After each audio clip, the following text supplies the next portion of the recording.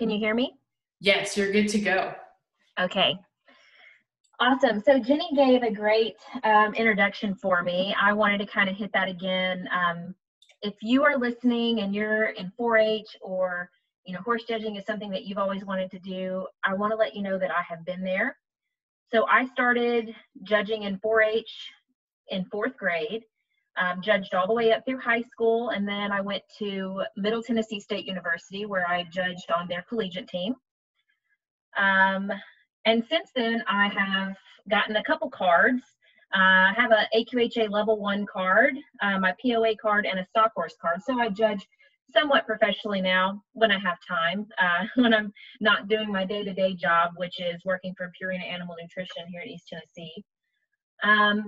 So I just want to let you know that you guys, there is a business past this. So stick with it if it's something that you love. Ask questions, learn as much as you can, and absolutely chase your dreams. All right, so can we switch to the next slide? You guys will have to be a little patient with us. We couldn't get the screen share to work on my end, so Jenny's going to be doing that, and we'll kind of be working through that technological issue there. All right, so in judging conformation, the first thing I wanted you guys to know is you've got to know what you're judging. Okay, so are you judging stock type horses, hunters, performance horses? Are you judging mares, geldings, or stallions? So whenever you go into the ring, you need to know what you're looking for. Okay, it's probably the most important thing. The next thing is you really need to read your rule book. Okay, so I see tons of people who show horses who do not know the rules for the class that they're in. All right, so imagine if as a judge, you don't know the rules for the class. How are you going to place that class correctly? Okay, and the next thing you want to do is know your body parts. All right, so I put a few up here: pole, withers, loin, croup, gaskin, pastor, and heart girth.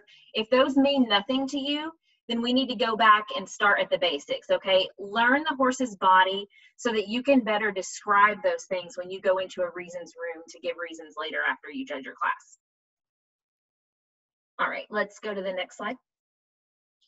So when we look at any conformation class, really the things that we're looking for are balance, structural correctness, muscling, and breed and sex characteristics. And really in that order. Balance is the most important thing that we look for. So that is the conformation of the horse. That is how the skeleton is put together and then lined with muscle and then lined with the outside body of the horse. Okay, so this is basically the horse's genetics.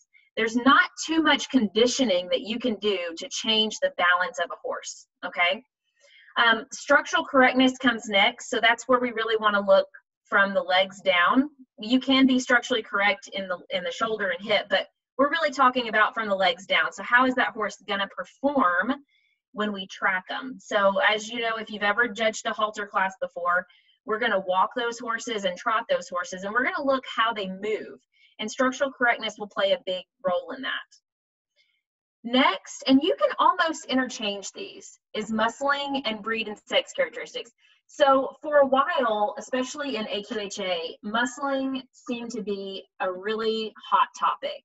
Okay, so everybody wanted to turn their horses into these bodybuilders, and we really sacrificed a lot of correctness in breeding just to build muscle. So we've kind of backed away from that now. And something that I will tell you about muscling when we get to that section of this PowerPoint is we just want to make sure the horse has enough. Okay, so the horse needs to have enough muscle to do whatever job it's asked to do. If it is just a halter horse, at that point, muscling becomes a degree of difficulty. So without balance or structural correctness, muscling is not going to win the class. Okay, muscling is just something that we add on after we have a horse that's balanced and correct. Then we add a higher degree of difficulty if we put more muscle on him. And then breed and sex characteristics, that just goes back to what we talked about earlier. So making sure they look like the breed they're supposed to look like. And if they're a stallion, they need to look like a stallion. If they're a mare, they need to look like a mare. And geldings will look something in between. All right, perfect. So balance is the #1 criteria we really want to look at. And there's multiple ways to look at balance. Mainly, it's the first thing you're going to see from the profile view. So when we look at this horse, we're looking from the point of the shoulder to the heart girth, from the wither to the loin, and from the loin back to the point of the hip. Okay, so we're seeing that this horse, if we were to measure those lines, they would all be equal. Okay, so he's balanced into 1/3. All right, you can go ahead to the next one. All right, so I wanted to put a couple different examples of balanced horses on here. It's really hard to do this online and find the examples that really help, you know, explain what I'm trying to tell you guys. So even though there are some issues in these horses, here are some examples of balance, okay? So to each horse, balance is going to look different. They're going to be balanced and proportionate to their body. So bigger horses are going to, you know, be bigger across. Smaller horses can still be balanced and be smaller framed. Okay, let's go to the next one. And then if you're judging in 4-H or FFA, it's very unlikely, unless you go and judge at the Youth World or at the Congress, that you're going to see a bunch of halter type horses. So balance, you're not just going to find that in your halter horses. You're going to see that in your performance horses as well. So if you look at these two horses here, I've got a hunter under saddle horse on the left, and this is actually a professional barrel race horse on the right. I mean, they're both extremely balanced for what they do. So if you want to take look at the difference here, we have got, you know, the stock type horse on your right, and you've got this big hunter. He's balanced in proportion to his body frame and what he is designed to do. All right. Okay, so here's some more examples of balanced horses. Okay, again, we're looking at different horses here, but we've still got a pretty good amount of balance going on, okay? They're equal in the shoulder and the back and the hip. If I were to look at these two horses and try to determine which one might be more balanced, I would tend to go to the one on the right, our light sorrel here. But you could argue with me either way on these horses.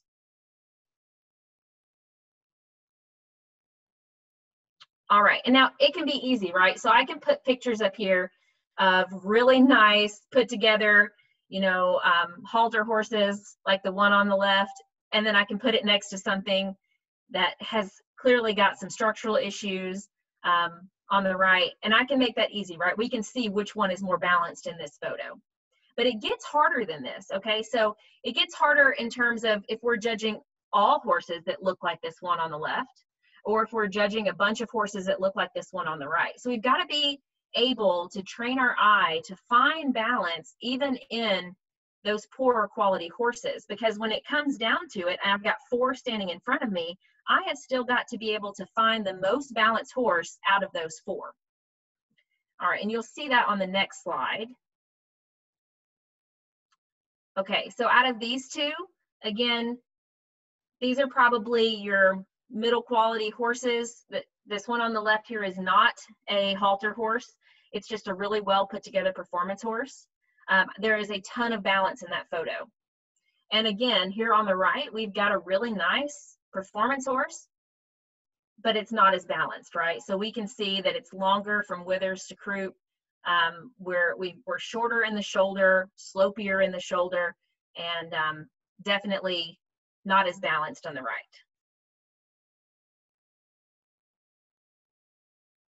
Okay, here's another example of how it gets tougher, right? So we're looking at a class of performance geldings, and these two horses are pretty similar, right? So again, if I had to choose between the two of these, I'm leaning over to the horse on the right, so the lighter bay. I think this horse is stronger in his top line. I do think that the dark bay on the left has a little bit more hip to him. But when you look over here, I've got a nice sloping shoulder, a strong top line, enough hip for this horse, and I think he just ties it all together a lot better. Okay. All right, so now what if we have 2 poor quality horses? All right, they're standing next to each other, and I've got to pick the best one, right? Because I've still got to place this class. So here's some examples of what you could see when you're out there judging. And again, you see faults in both of these horses, and it's easy for me to tell you all the things that are bad about these 2 photos. But what if one of these horses is going to win your class? Okay, so you've got to be able to find something good to say about these horses, and you've got to be able to place them. So if I'm looking at these two, I'm going to use the buckskin over the bay. Okay, the buckskin is bigger bodied.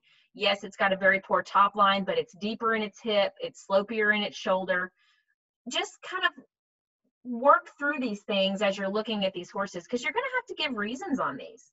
So think about how you would want to tell somebody what you saw in the horses as you're looking at them. Okay, I think that should do it for balance. Let's see. Okay, let's go ahead and see if anybody has any questions on profile view balance before we move on to the next section. I don't have any in the chat on balance specifically, so we'll hold the others till the end. Okay, so we're all good. All right. So balance isn't just if that horse divides himself equally into 1/3. Okay, we also look at the head and neck for balance as well. If you look at this roan horse on your left, the 1 and 2 that is in the red lines, that is the head and neck ratio that we look at when we're looking for balance as well. So that horse should be double the length on top as he is on the bottom, right? So we want horses to have a long, lean neck. We want them to tie in high to their chest floor. So on their chest floor, that just means where that red dot is ending up against that horse's chest. And so we'll see some photos here in a minute of what a low tying chest is and why that's not really something that we look for. So then your picture here on the right of the sorrel, just another example of a really nice long lean neck. It ties in really high on the chest floor. I believe if you were to draw a line on this horse as well, you're going to get double the length on the top as there is on the bottom. So, all right, do we want to go to the quick question that came in as we started this slide? So would you mind to elaborate a little bit more about why balance is important to the overall function of the horse and how that could correlate to longevity and appropriateness within each discipline? Absolutely. So when we look at a horse and we're talking about this term of balance, right? We're really talking about what the horse is made of. So what's underneath everything that you're looking at on the outside. So we talk about slope of shoulder. Okay, that's the actual angle that shoulder is on that horse underneath. So the actual bone on this horse, okay? This is something that is determined by genetics. So we don't create it once the horse is here. It doesn't matter how much riding or strengthening or feeding we do to these horses. And we talk about shortness of back. Okay, so again, this is something that they're bred with. And the way this is going to portray into throughout this horse's life is, you know, if you've got a short back on a horse, we're going to have less issues later on with that horse maintaining his top line. So he's not going to get as sway backed. The more slope to the shoulder that a horse has, it directly impacts the quality of movement and the length of stride. So if you're trying to raise a performance horse that's extremely straight shouldered, you're most likely going to see the length of stride impacted. And not only that, but as we mess with things up in the top of the horse, so we're looking, remember, at the back, the shoulder, and the hips, we're messing with things down in the bottom as well. They all correlate to each other. So if we're extremely straight in the shoulder, there's most likely going to be some severe straight angles down in the pasterns as well. So everything kind of correlates to how this horse is going to perform later in life and how this horse is going to age, basically. Thank you. And the other one that came in was, when you discuss how a horse has depth in the hip, how do you determine that observation? Is it the balance measure in their hind end from hip bone to buttock, or is there something else I should look for? Okay, so when we're looking at balance, since we're on this screen, let's look at the roan, okay? When I'm specifically talking about balance, I'm looking at the 3 orange lines, okay? So I want to measure from the point of the shoulder to the heart girth, from the withers to the croup, and then from the croup back to the buttock. Okay, so those 3 lines are balance in terms of when I look at that horse, I should equally be able to divide him into 3 separate things. When I talk about depth of hip, Okay, if we just look at these two horses that we see right now, and we were to start at the point of the hip and go down to where the gaskin ties in, okay, that is depth of the hip. So if we look at the roan and then compare it to this deep muscled sorrel on the right, we see that the sorrel is much deeper in the way that it carries its muscle down to the gaskin. But they're both still balanced from the side in terms of what's appropriate to the body frame of that horse. Great, thank you, Casey. And I know some of you have stuck other questions in, but I have a feeling Casey's going to get to them in the next couple slides, so we'll hold them for just a few minutes. And I'm trying my best to throw a bunch of stuff at you guys. So if I miss something, yeah, of course, add it in the questions. I'll try my best to get back to it.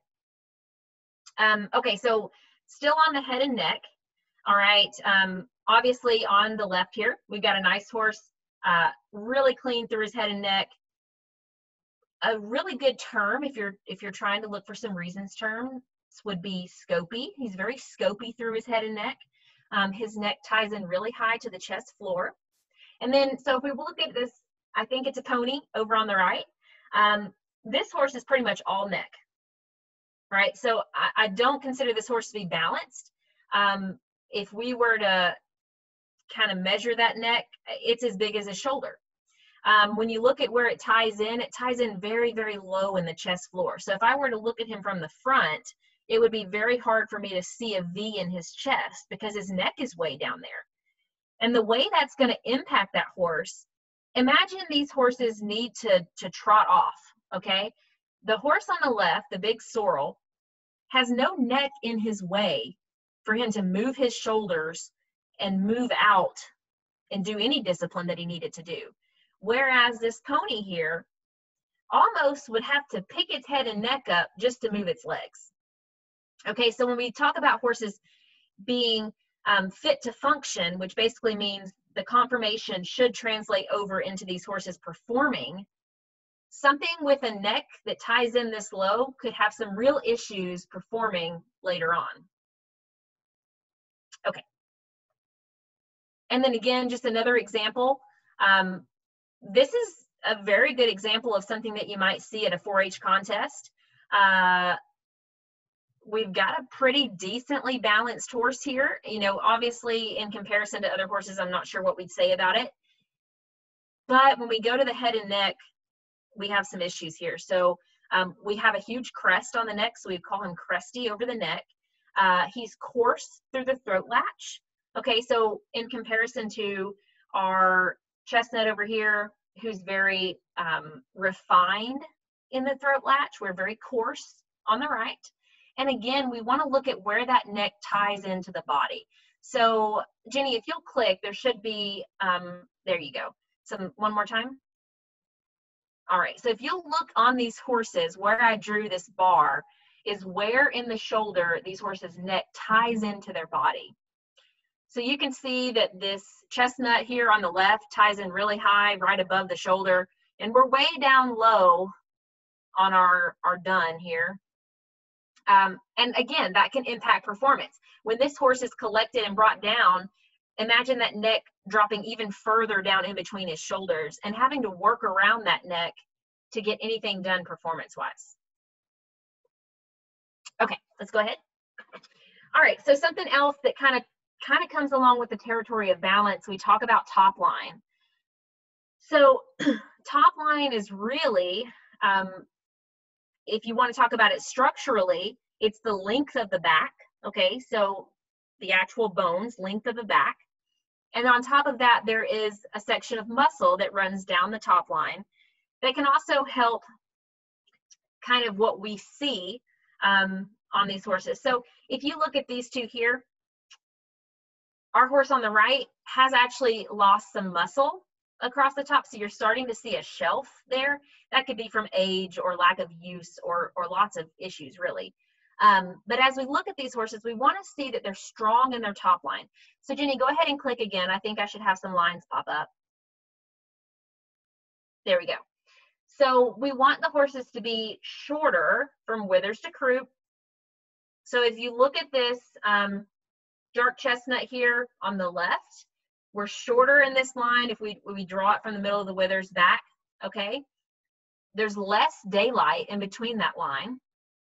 Then if we look over here at our dun, all right, we've got, I mean, we would call this horse sway backed, okay? Again, it could be from age, it could be from, you know, just being poorly built. And there's also some muscle atrophy. So I'm sure that there's, you know, some other maybe nutritional issues going on here. But we see a ton of daylight, right? We see a longer length from the withers back. So when you're looking at these things, top line kind of fits in there with balance. Obviously, if you've got a balanced horse, he can't be really long in his back. Because if he's really long in his back and he's still balanced, he's going to have to be long in his shoulder and long in his hip. And what that ends up being is a limousine. And they're really just as hard to deal with as your, you know, kind of really, really short everywhere horses. Okay, let's go to the next one. Okay, so I tried to pick some horses that weren't your typical awesome halter horses. You know, this is what you might see if you go to a 4-H horse judging. Both of these horses I consider to have pretty strong top lines. Okay, I think if you were to see these horses, this is a great example of maintaining strength over the top. Sure, they're probably longer than some other horses if we were to compare them to each other, but if I were just out looking, I would consider this to be a good top line. Okay, go ahead. It kind of wiggles, but I just couldn't get that to go away from my PowerPoint. All right, so now we're going to look at some poor top lines. Again, similar to what we just saw on the very first slide. I could see these at a 4-H horse judging. I have seen them at a 4-H horse judging. So we've got two horses here. Both of them are extremely long in the back. So that's a conformational issue. These horses were bred very long in the back. And over time, I don't know how old these horses are, but I am assuming the one on the right is older. Over time, because that horse was bred so long in the back, it has just kind of fallen away from him. So with years of riding, with years of trying to hold it up, you know, they get older and it just gets harder. Their muscles start to atrophy and it just falls down. So both of these horses are poor in their top lines. They're very long in the back. They cannot be balanced because of how long they are. It almost looks like if you cut out their middle, it could be two separate horses on each end. Okay.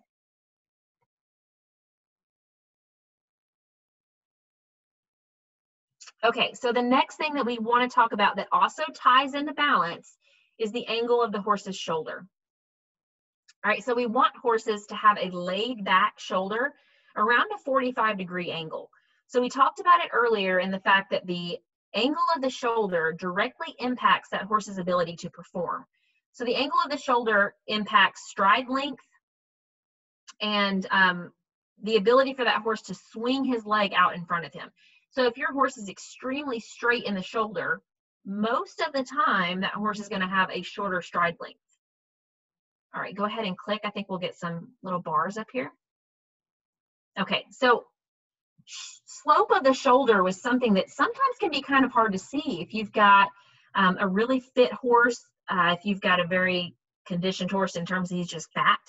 And sometimes the thinner the horse is, the easier it is to find this angle of the shoulder because you can actually see the shoulder bone pronounced. So I put some lines on here just for you guys to see it. Jenny, would you back up and remove those lines so they can look at the shoulder after they've seen the line?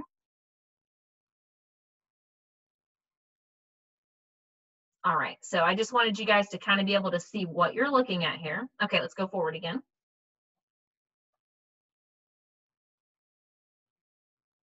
All right, and I'm sorry that these photos did not show up very well. Here's some example of some straight shoulders. So obviously the one with the letter C on it is much straighter than this one here on the left. Go ahead and click and it'll drop our bars on there. Okay, so I hope everybody can see that. Even though this horse on the right looks to be pretty balanced, we're very straight in the shoulder. And really, if you were to draw a line from the point of the shoulder to the heart girth, we're pretty small there. Okay, so the slope of that shoulder is also going to directly impact the balance when viewed from the side on these horses. Casey, Okay. we did have a couple questions that came in earlier about shoulder slope, so I'm just going to give them to you in case it's a good time to answer them now, but if not, you can hold them. Um, Okay. so why or how does the shoulder angle impact the gait? And are there different breeds that you would prefer a steeper shoulder or a more sloping shoulder? Okay, so it's hard for me to show this because I don't have access to the slides. I'm just basically talking over this PowerPoint. But if you look at this horse here on the left, okay, so well, I guess they're both bays. Go me for picking great colors. If you look at that angle that I have drawn there on that horse, imagine that that horse can bring its leg, okay, so from the bottom down out, and that's the angle that leg can hit in a stride length. Okay, so that's as far as the stride can go. Oops. Okay, and then look at this bay over here on the right. Imagine that the shoulder, the slope of the shoulder is as far as that leg is really going to be able to extend in terms of angle. So imagine that that leg is only going to the line that I drew there on that shoulder. Okay, so obviously we can see that if we were to watch these two horses move, the bay on the left should have a longer stride than the bay on the right. And in terms of different breeds, yes, for the most part in your 4-H career, you are probably only going to see mostly stock type horses, maybe some Arabians, maybe some walking horses. But really, any horse that should have any type of stride length, the more laid back the shoulder is, the more that horse can use its front end and get out in front of itself. So I don't see many reasons of why we would want a straight shoulder. Great, thank you so much. Okay, so and then the last part of balance is going to be our hip, right? So one way to look at this is, does this horse have a square hip or a triangle hip? So as we look at these two horses, we look at the one here on the left and go ahead and click. We can easily fit a square into that hip. We look at the one on the right, and this hip more looks like a triangle. Okay, yes, we could fit the square over there, but that hip is more triangular than it is square. So as we look at this horse on the left, he has a really nice slope to the croup, okay? Drops that hip really far down. The muscle comes all the way down almost to the gaskin. And he's also extremely muscular from the loin back. So just squarer and deeper in his hip. Then we come over here to our horse on the right, and we're a little steeper in the croup. Okay, we have less muscle coming down to the gaskin, and it just makes that hip more of a triangular shape than a square shape. So go ahead and go to the next one, and we'll see this again. So this does not just have to be these halter type horses. Okay, so here's two hunter type horses. I can still fit a square better in our big bay hunter over here than I can even this big, really well-bodied sorrel. So go ahead and click, it'll drop some squares and triangles in there. Okay, so just something that you want to be on the lookout for there when you're looking at the hip. And maybe that also helps you guys understand where we're measuring depth of hip from when we look at these horses.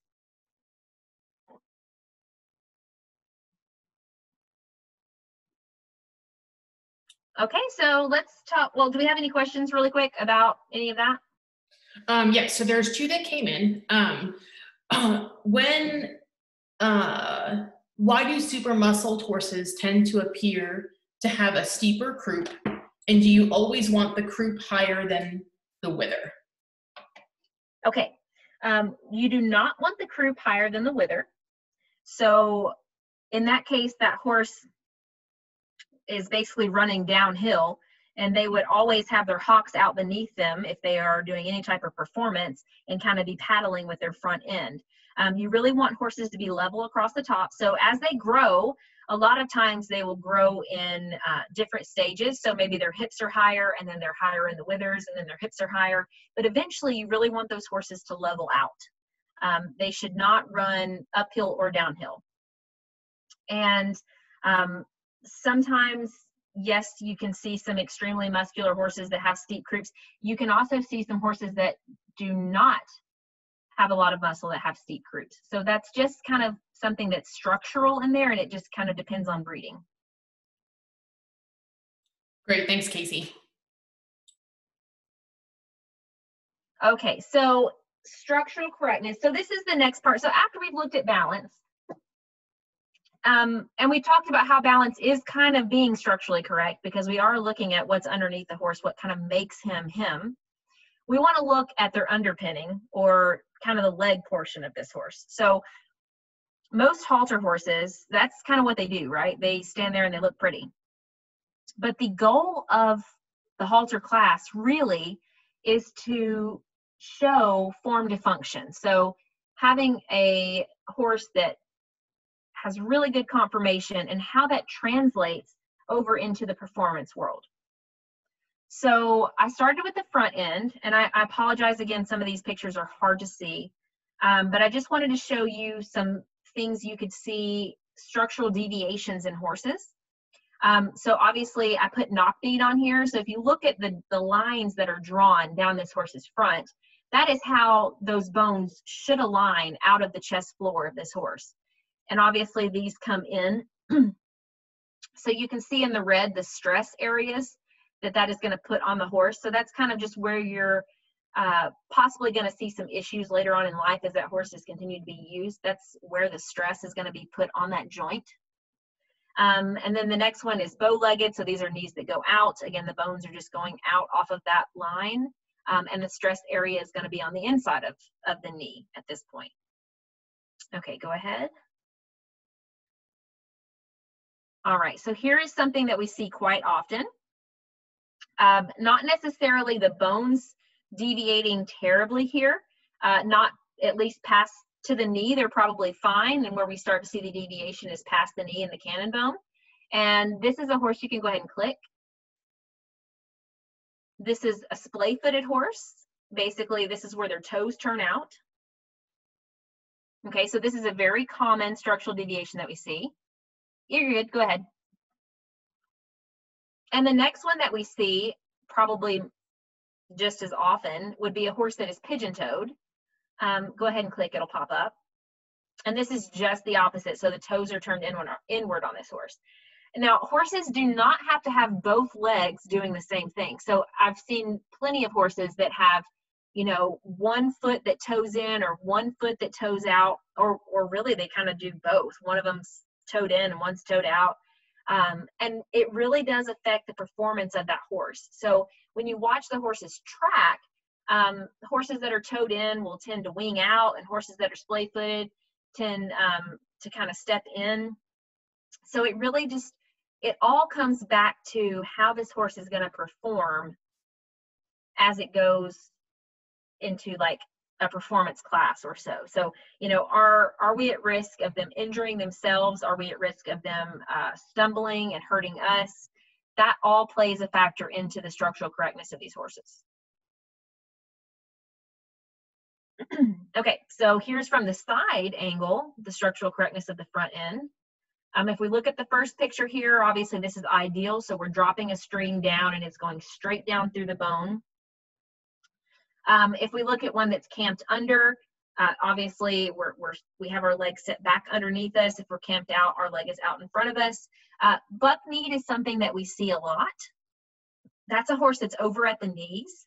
And if you're ever judging like really big halter classes, say at like the youth world or something like that, as those horses are young and growing and their knees are still open, they tend to have a lot more challenges there as they put on a lot of muscle to be prepped for those shows.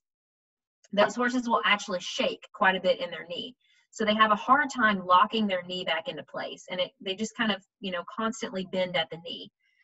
And in some cases, being over at the knee is a deal breaker. It depends on what else is in the class. But I can tell you that if it's not too bad, and that is the best horse in your class balance-wise, but he does move in his knees every now and then, don't kill him for that one structural deviation, especially if he's young, because they can kind of, you know, get a little bit stronger in their knee as they grow. And also, you've got to remember, this is the second thing that we're looking at. So balance still came first. Now, if he's really bad, you know, and it looks like he could fall down any minute, obviously we are going to put him down for that. And then something I see less often is calf knee, or that's behind at the knees. And there are plenty of horses who are over at the knees who perform just fine. So just because you see that, don't go ahead and put him at the bottom of your class automatically.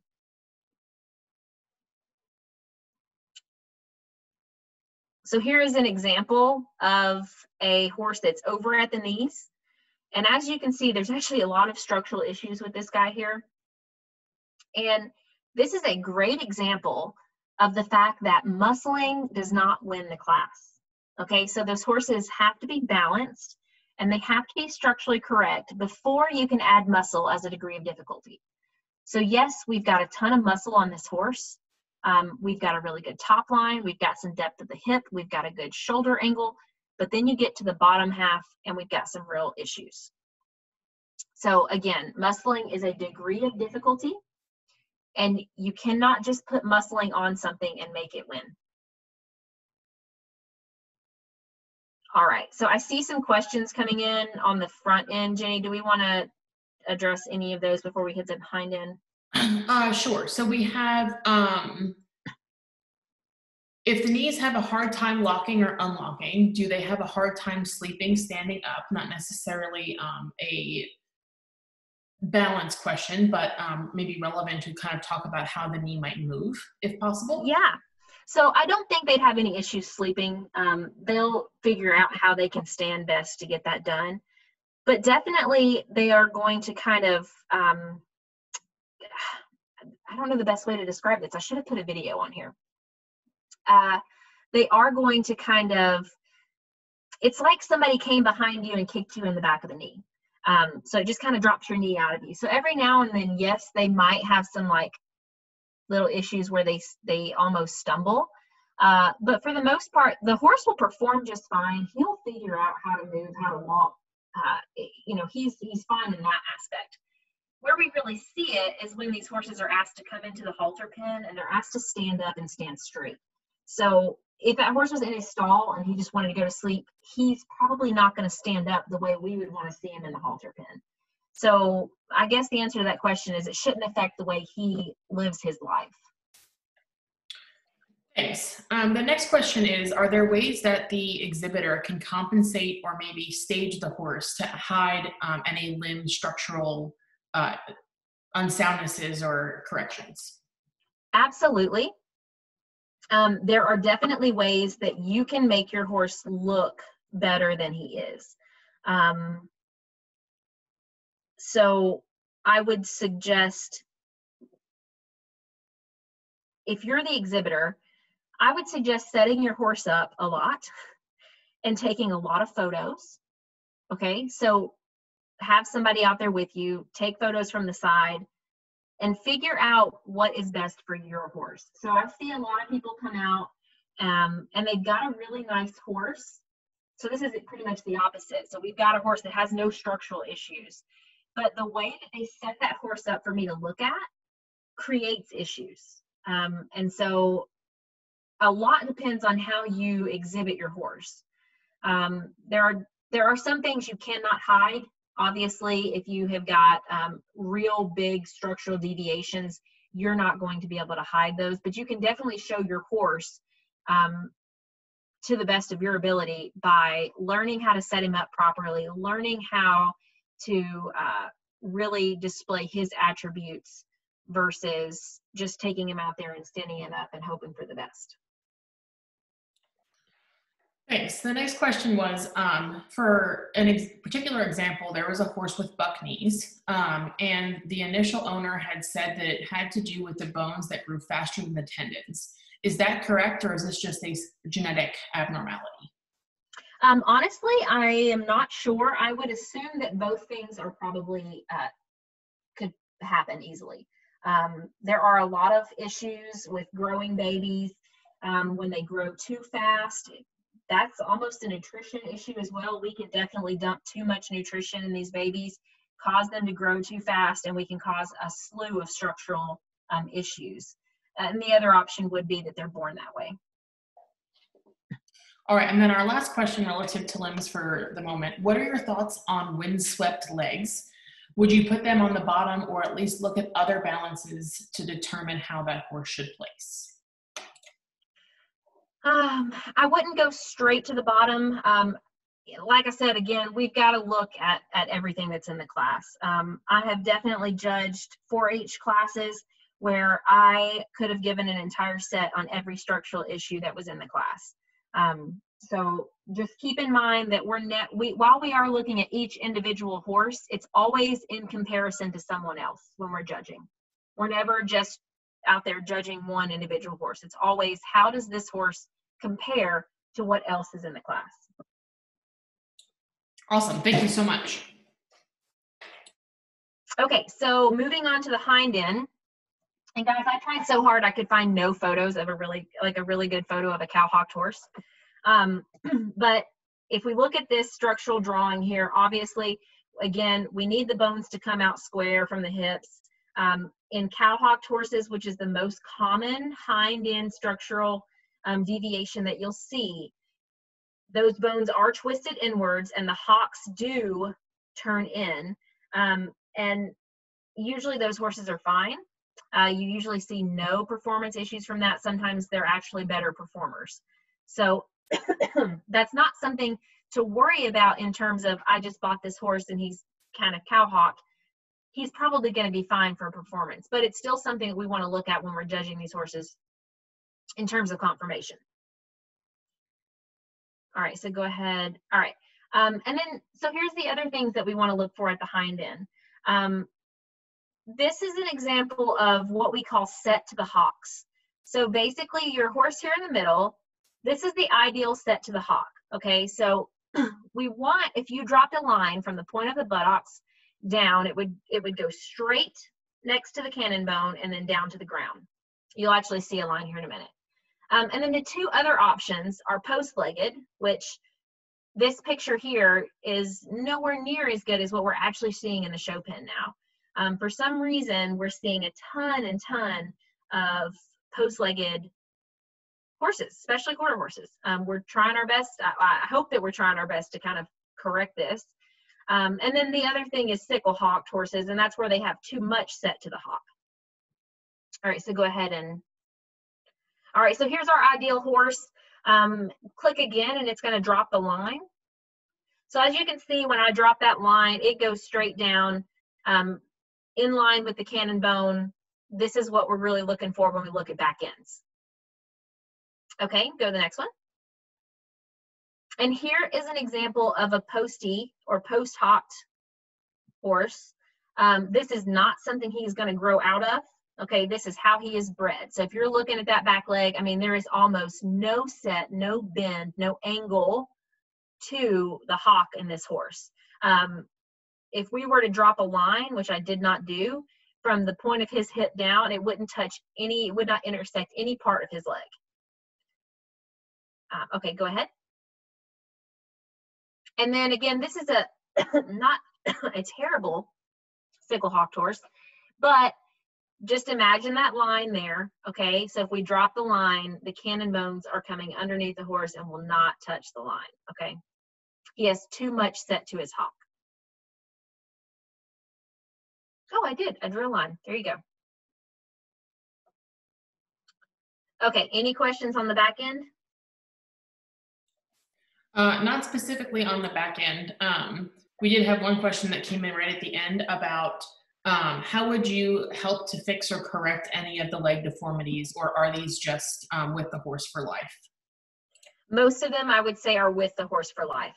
Some of them you can correct with corrective shoeing, but a lot of them, I would say, have to be caught pretty early. So that's something that you know, when they are weanlings and you notice some issues, there's some corrective shoeing techniques that can be done as that horse continues to grow. Once your horse is, you know, fully grown, 5 years or older, you're not going to fix those things. You know, like I said, some shoeing techniques can help them, can alleviate some of them, but you're never going to take them away. Great, thank you. Okay, so next is muscling and breed characteristics. So I thought this picture was really great because I feel like a lot of people think this is what the halter horses should look like.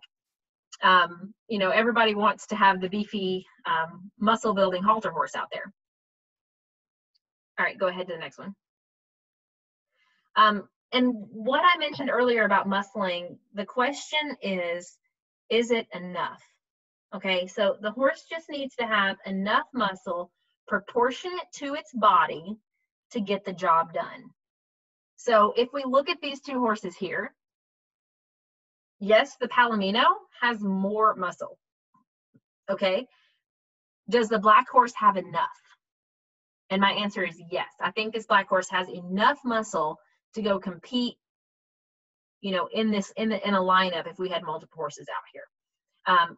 And again, muscling is just a degree of difficulty. So what we did first was we took a well-balanced horse and then added more muscle to him. So he had to be well-balanced, he had to be structurally correct, and then we add the muscle. I can tell you that this Palomino, even if we took the muscle off of him, would still be balanced and would still be structurally correct. All right, and then, so breed characteristics. This goes back to knowing what you're judging, okay? So if you're at, you know, the Morgan Nationals and you are judging Morgan horses, or if you're at the Walking Horse Celebration and you're judging walking horses, or you're at the Quarter Horse Congress, you need to know what the horse that you are judging is supposed to look like. Go ahead and. So if I were to look at these horses here and I am judging stock type geldings, I need to pick the horse that most likely fits that category. I'm going to go with this black gelding on the left. Okay, so I've got Arabian here in the middle, and I've got like a warm blood down here on the end. The horse does need to fit into whatever category they describe it as. So a lot of times you'll see stock type geldings or stock type mares, or then you can have it can be performance mares or performance geldings. When you see something like that, that kind of opens it up a lot more. So basically, if it's a performance geldings class, if it's at a breed show, then they do have to be like quarter horse performance geldings. But if it's at a 4-H show, I mean, they can be technically any breed. And at that point, you're just looking for a horse that is well balanced and fit to perform whatever it does. So if it's a hunter horse versus a cutting horse, they can be in the same performance class together. And you're still judging the horse that is most balanced, most proportionate to his body, and just try to find the best one in that group. Casey, we had a couple quick questions. So as you were talking about balance and structural correctness and some of the other pieces, are they mostly quarter horse specific, or are there any things that you would recommend people look for maybe as they are judging, say, a walking horse or something like that, or an Arabian, that might differ from what you've talked about before? No, not really. They are pretty much across all breeds. Walking horses, you'll see a little bit different, mainly because of the way that they exhibit. So you can still see cow-hocked in walking horses, even though they park out. You can still see abnormalities in the front legs, even though they're parked out. Really, it's not necessarily quarter horse specific in those structural issues. I talk mostly about quarter horses because that is the main horse you're most likely going to see in a 4-H or FFA judging contest. Great. And then I think this is a relevant question just across the industry with what we've seen, but how do you evaluate a horse that maybe structurally may look okay, but is a little bit underweight or underconditioned, where you would prefer to see it, or what's appropriate for that horse's health? Yeah, that's a great question. So basically, you have to judge what is in the pen in front of you that day. So you know, there's a lot of times that I see horses that I don't think are shown to their potential. So they're underweight, or, you know, they've got a really long hair coat and they weren't really groomed very well. Unfortunately, I just cannot use those horses. So even though you can see past either their ribs showing, or even them being too conditioned and you know, just very overweight, or you can see past their poor grooming, that kind of just falls in line of horse show etiquette, you know, that they have to have some quality to them. So, and you see that too in babies. You know, we can see babies that come in the pen, and you know that once they're through with their growth spurt, they're going to be really nice. But again, you're judging what you see in front of you that day. So if it's not presented to the best of its ability, I mean, you can't really make excuses for it.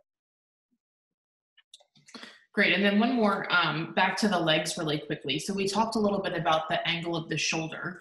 And so we had a question come in about how does the set of the hock impact that horse's gait? Okay, so pretty much the same way. Most of the time when you've got sickle hocked horses, you're not going to see much of an issue. Posty legs, you can see some shortened strides behind. They're going to be pretty choppy behind. You know, and the post-legged horses, though, is really a big thing in the halter industry. I don't think we see those in many performance-bred horses. You're more likely to see sickle hocked, which you're not necessarily going to see any performance issues from. You know, until those horses get older, and when they have too much set to the hock or they're posty-legged, then you might start seeing those horses get sore in their hocks. Okay, so just, you know, for years of use and not being correctly aligned, those hocks are more likely to get sore, and you have some issues in the hock later on. Great, thank you.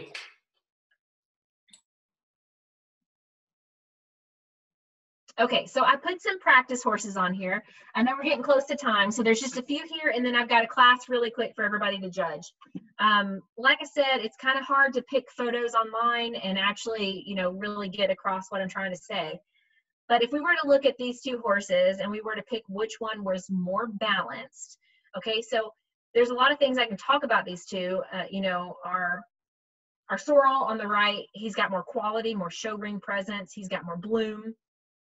Our Palomino, you know, here's a great example of how they're presented. Okay, so if these two horses were standing next to each other in a pen, it would be very hard for me to use the Palomino over this sorrel just in the way he's standing. Okay, so show your horse, you know, raise this Palomino's head up. It's going to help make it look like his neck doesn't tie in so low to his chest. It's going to help him look like he's not so downhill. You can see he does run downhill. His hips are just a little bit taller than his withers. You know, that could be because he's growing. I don't know how old this horse is, but I still have to look at what I'm judging right now. And so if I had to pick which one was more balanced, I'm going to go over here with the sorrel. Now, I didn't say anything about legs. You know, obviously our sorrel's got some issues in the legs, but just on balance, we're going to choose the sorrel. Okay, go ahead. All right, looking at balance again. All right, we've got two really nice horses here. Okay, and when I look at these initially, my eye is drawn to the black horse. Okay, he's out in the sun, he's got a ton of bloom and shine on him, and he's heavy muscled. But when I actually break it down and look at which horse is more balanced, I'm apt to choose the sorrel. Okay, if we look at the top line, I think the sorrel is much shorter in her top line. I like the slope to her croup. I like how deep she is in her hip. Even though she's not as heavily muscled, she's muscled appropriate to her body. Okay. And then we talked about, you know, having a refined head and neck, not being coarse. So if we look at these two horses, both pretty balanced, if I had to choose between the two of these, I'm going to the Palomino. Okay, so our Palomino has a really attractive head and neck, a very eye-appealing face, is very trim through the throat latch, clean in her neck. Her neck ties in very high at her chest floor. And then if we look over at the paint, you know, I'm not overly attracted to his head. He's very coarse in his throat latch. His neck ties in lower. He's shorter in the neck. If I wanted to compare their balance, I think the Palomino is a little shorter in the back, but the paint has a deeper hip. So I'm still, in terms of which horse is more refined, our Palomino is the winner here. And this is also another example. Let's look at the hocks on these two horses. Our Palomino is a little posty, where our paint is a little sickle hocked. So, you know, with them both having a hock issue, that's not going to play any difference in my decision. So, okay. Here's a view from the front. We're looking at these horses and how the bone comes out of the shoulder. As you can see, the horse on the left, our bay horse here, our knees come together just a little bit. So imagine drawing a line from the shoulder down. Those cannon bones are not going to hit in that line. And then if we look over here at our sorrel or chestnut, we're a lot straighter. It's not a perfect picture, so I'm not really sure, but I believe that line would fall much straighter down the center of that horse's knee and cannon bone. Okay. All right, so here again, we've got which horse is more correct in the set of their hock. Our roan here is pretty ideal. We're a little sickle hocked here in our bay. Not enough to ever affect this horse's performance, but if we're nitpicking, so if we're coming down like we've got two horses that are exactly the same and I've got to find some way to tear these two apart, then we can look at things like this. All right, and so I know this horse on the left is performing a showmanship maneuver, but just try to look at their overall body. This is what you might see if you've got a bunch of hunter horses in your halter class, and it does happen. So if we're looking at the two of these, again, we are still looking for balance. So they both have triangular shaped hips, right? They're both kind of shorter in their shoulder, straighter in their shoulder. Our sorrel here is extremely straight in the shoulder. So if you look at that angle, it is almost straight up and down. And in fact, if you look at the opposite leg in this photo, that's a great example of how shoulder slope affects the stride of that horse. So if you look at the slope of the shoulder, it is almost exactly in how that horse would use his stride in the leg.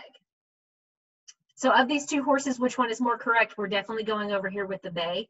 The bay has a lot of scope to his head and neck, very clean through his throat latch. He's shorter in his back, cleaner across the top. Definitely going towards the bay. Okay, and so now I've got a class of performance geldings. Okay, this is tough, guys. So I picked, this is a pretty hefty group of performance horses here from all across the board. There's some hunter horses, there's some racing horses, there's some pleasure horses in here. This is what you would typically see in a performance halter class. So just a little bit of everything. So Jenny, if you want to click through this kind of slowly, it'll give a bigger view of everybody, and then it will come back and do a view of all four horses.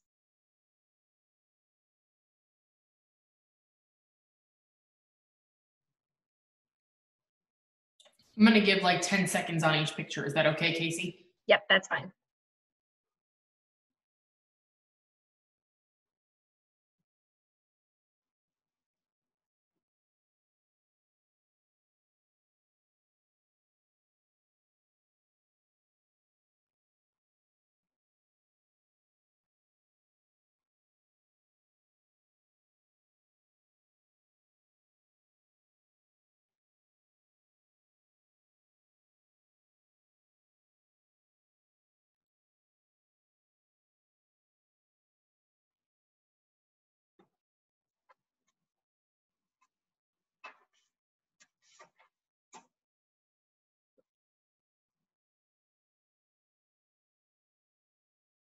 Okay, so let's leave it on this screen for just a moment and let everybody get a really good look.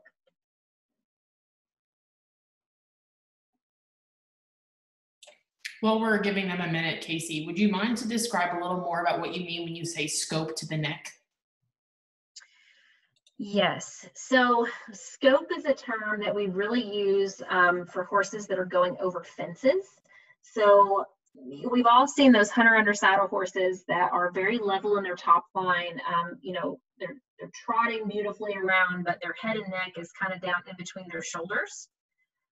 So when we talk about scope to the neck, it's really that horse lifting up through their neck, almost like they're ready to, you know, take the jump. And as they go over the jump, the rounding that happens in their head and neck and in their spine, and that's something that can translate to what we see in these horses when we're looking at them conformationally. It's kind of just like a really nice term to say they've got a really pretty head and neck that's very clean and trim. And then one more question just about general conformation. When the horse has sickle hocks, will it damage all of the legs or just the showing of standing? It does not damage all of the legs, no. If that answers the question. You know, horses can have structural deviations in the front end and the back end, or they can have one or the other, you know, or they can just have one leg that is deviated and everything else can be fine. So no, it's not going to affect, it's just going to affect the view of that horse from the side, and you know, when we compare it to other horses. Perfect, thank you. Okay, so if we were looking at these 4 horses, and like I said, this is really tough, okay? So this is a really tough performance class. And I want to just go ahead and say, nobody in here has perfect legs. Okay, so this is a really good class where we're really looking for balance, because if we judged everybody on the bottom half, nobody's perfect here. So I guess that's another really good point to make. Don't nitpick, okay? Step back from the horses, get a big general overview, and don't pick horses apart when they don't need to be. So as we look at these guys, I find 2 horses that stand out to me very quickly, and they are my top and my bottom place horses. My top place horse is number 1, okay? Again, not perfect here. Yes, he's a little crusty on the neck. He happens to be a breeding stallion. Yes, he has a little set to his hock. But if I'm looking at overall balance and muscling and structural correctness and how they blend together, I think this horse is a really great blend of those 3 things. I think he ties it all together the best. Okay, then the next horse I easily found when I looked at this was 2. Okay, and 2 is the bottom horse for me. So in comparison to everybody else on here, 2 seems to be kind of long overall, kind of long and lean. We are longer in our back, we're shorter in our shoulder, we're straighter in our shoulder. It just doesn't quite seem to have the conditioning that everybody else does in this class. So that was easy for me, okay? And there's lots of good things that I can say about 2. But for this class here, I found 1 at the top and 2 at the bottom. And then when you get into this middle pair here, this is where reasons are so important, okay?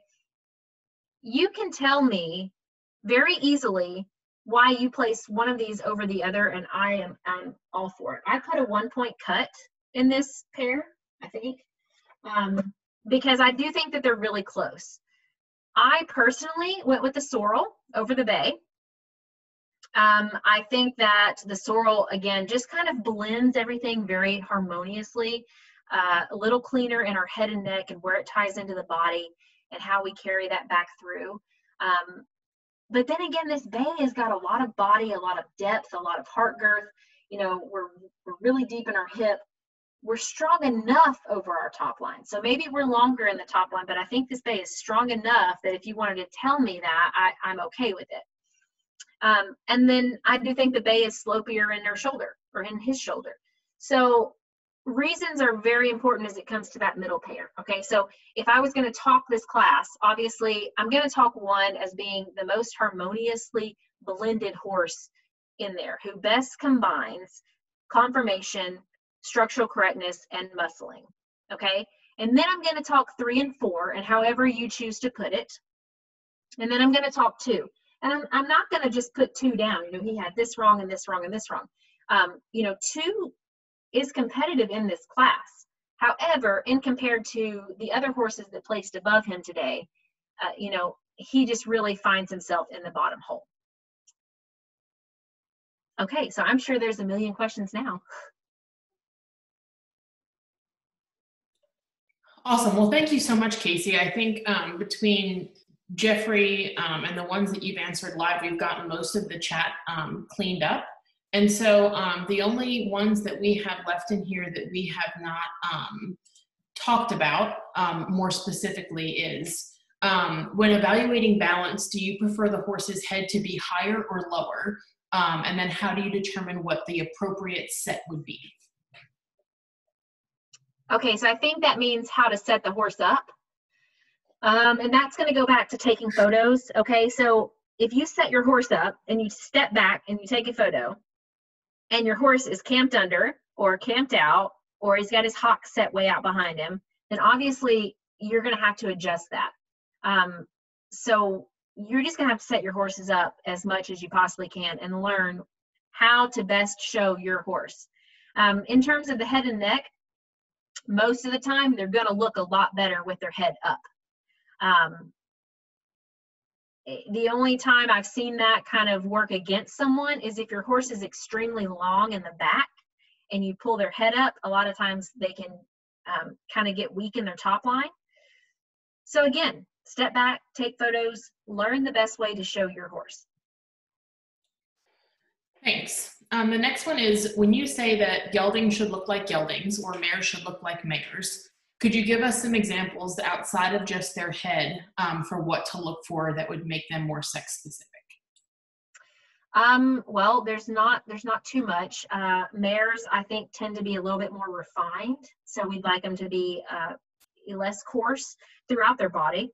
And geldings kind of fall in between. You know, stallions, we like to see them a little, if there was a stallion and a mare in a class together, we would expect the stallion to be heavier muscled.